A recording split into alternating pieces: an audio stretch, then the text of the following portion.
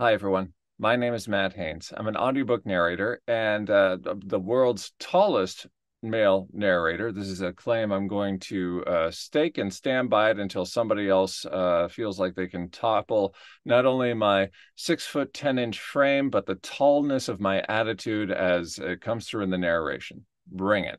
So, short video from your tall narrator. Um, we are doing what is called the process project.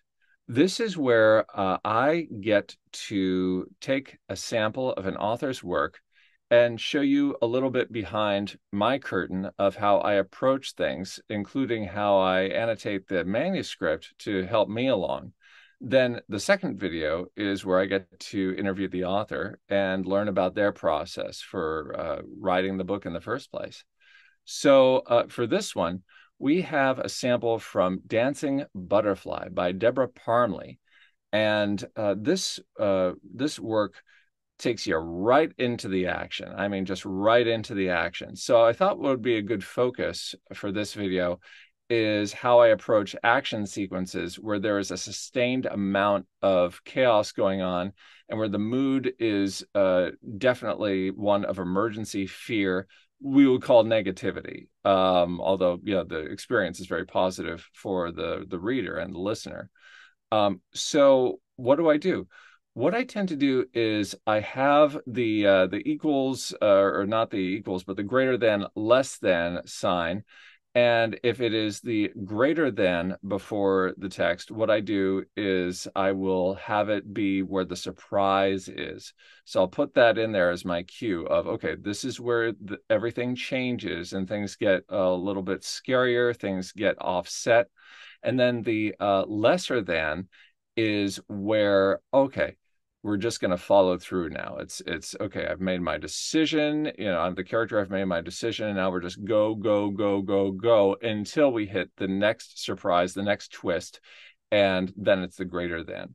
So have a fun time following along. This is a good time to go full screen when you are listening alongside how I do the text and enjoy this segment from Debra Parmley's Dancing Butterfly. Frank, positioned at the end of the bar farthest from the front door to watch for trouble, had angled himself so that Suki was right in front of him. He could still see in his peripheral vision past her to the left, to where his boss, Al, sat, and to the right to watch the front half of the club. Joe was there, but he was really supposed to watch the door more than the rest of the club. Occasionally, Frank would scan the whole club, but all was well, and he was giving Suki as much of his full attention as his job allowed.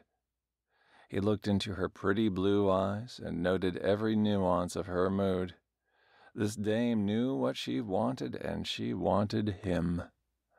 Dinner was a sure bet, and odds were high on the after-dinner entertainment, with this dancer being a different sort of dance, requiring fewer clothes.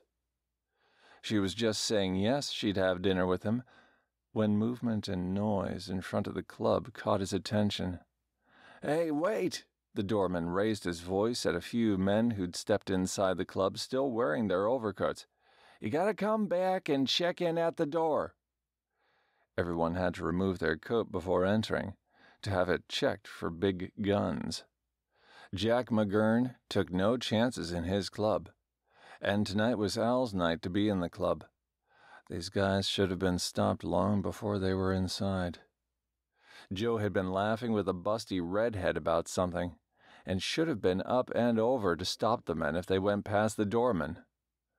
The man in front of the trio of outsiders turned back toward the doorman as if to answer, but then spun back around, whipping a Tommy gun from beneath his overcoat, and raised it before spraying. His first shots ripped into Joe, and his two partners behind him drew more weapons. Frank quickly reached for his 1911 beneath his suit jacket. At the same time, he moved Suki behind him. "Go," he said. "Get downstairs." He stepped in front of her, blocking her with his body as he pulled his gun up to shoot. Suki ducked down as the first gunshots overhead exploded bar glasses and the mirror behind the bar, showering her and Tony with broken slivers while women screamed, the repeating rat-tat of the Thompson submachine guns punctuating the women's screams. Everything was happening so fast and loud. She wanted to hide and cover her ears. The noise was deafening with the roar of the Tommy guns and the screams of the women, and she couldn't hear what Tony was shouting at her. "Go through the tunnels!" he shouted. "I've never been," she shouted back. "How do I get out?" Tony put his head down as glass shattered above him, and then he looked at her again. "Follow one of the men. Go on, blow!" She ran down the steps toward safety, hurrying, her right fist holding the earring and pushing off the wall next to her. She was almost to the bottom when she stepped out with her right foot off of 2 steps as if it were one, and fell onto the concrete. Landing on the outer side of her foot as it rolled under, she fell hard onto the bone of her ankle, which cracked, sending a shock wave of pain from her foot all the way up her leg past her knee. She cried out, her arms reaching to catch herself as she fell, but still she was falling.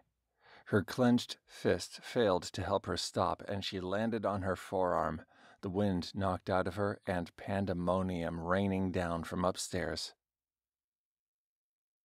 "Suki, what are you doing on the floor? Get up!" He was there.